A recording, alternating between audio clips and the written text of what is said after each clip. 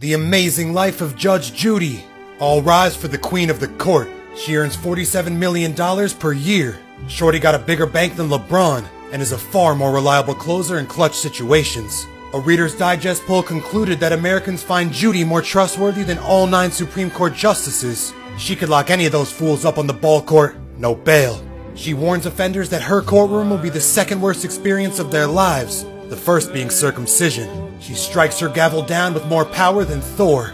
She earned a Guinness World Record for the longest running show in the court genre ever. Hold that, Judge Joe Brown. Case closed. She earned her bachelor's at just 16 and a law degree at 21. She makes Greta Thunberg look like a special education standout.